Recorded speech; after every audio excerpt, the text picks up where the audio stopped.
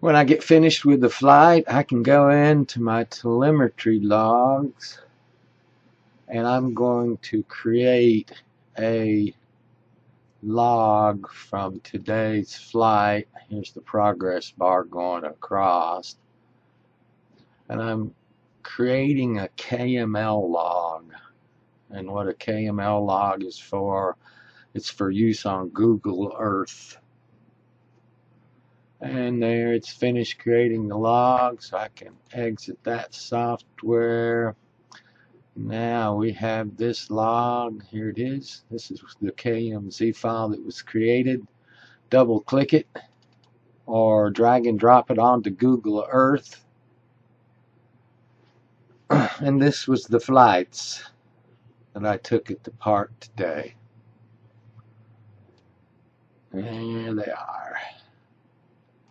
And if you know how to use Google Earth very well, whoops, which I obviously don't, you can rotate it, zoom in, you can change your orientation for level, you can even run all of this back and replay. The first flight was a aborted flight out and came back, scared the daylights out of me. Next flight goes for this corner of the field and comes back. Then the third flight was the 3 loops, the 2 loops, straight up from there.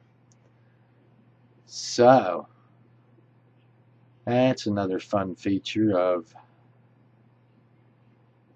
the mission planning software. You can even watch the flights go backwards.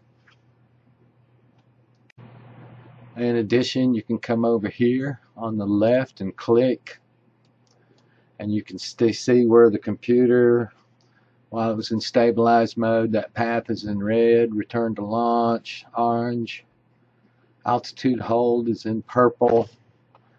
Let me stop that playing that back and forth.